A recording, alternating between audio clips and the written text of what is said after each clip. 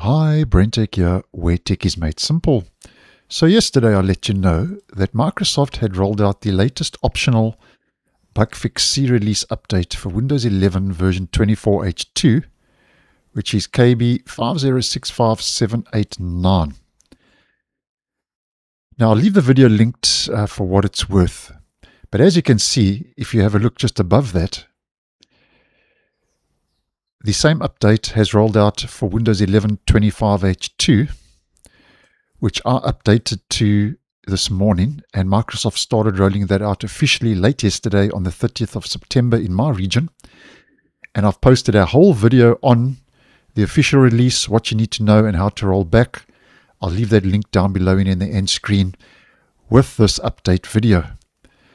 Now, because Windows 11 25H2 is based on top of Windows 11 24H2, the same update, as you can see, 5065789 has rolled out for both versions of Windows 11 because 25H2 is built on top of 24H2. And here's the video I posted on that yesterday. It was 15 minutes long, so I'm not going to rehash all of that. I'll leave this linked because it had 17 new features. Hardware indicators can be moved on your screen for volume, brightness, and so on, and a whole lot more. It was a big update.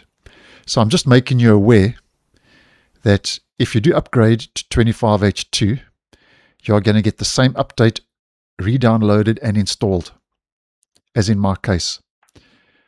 Now, as you can see, once you have updated, instead of it being 26,100, the build, like it is on 24H2, that will be bumped up to 26,200.6725, which is the build.